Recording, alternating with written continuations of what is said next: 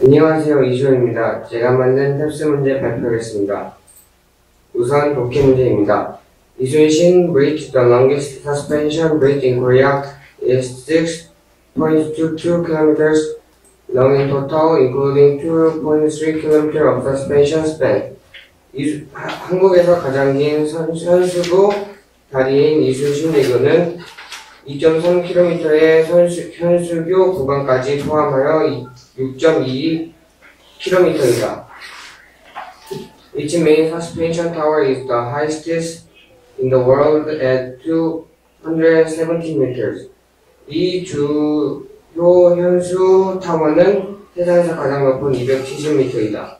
Its main span length is 1,545 meters, reminding people of the year when the admirer was born. 현수 주요 구간은 1,545m로 장군이 태어난 해를 사람에게 상기시킨다.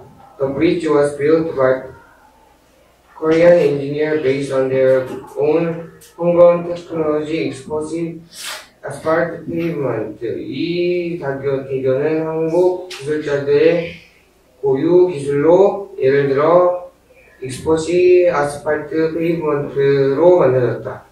Its construction began in late 2007 and cost 1.7 trillion in total. 이 공사는 2007년 시작했고 약 1조 700억이 들었다. With its construction as monument, it now is much easier to approach the 여수 industrial complex. 이 기념물로서의 이 건물은 여수 공업단지에 더 쉽게 다가갈 수 있도록 해준다. 문제. Which is correct according to the passage?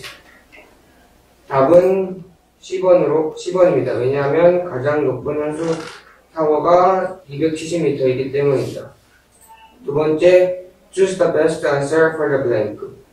3 college culinary students who participated in the promotional campaign linked by the 광주 city government. 해석하면 3명의 요리과 학생이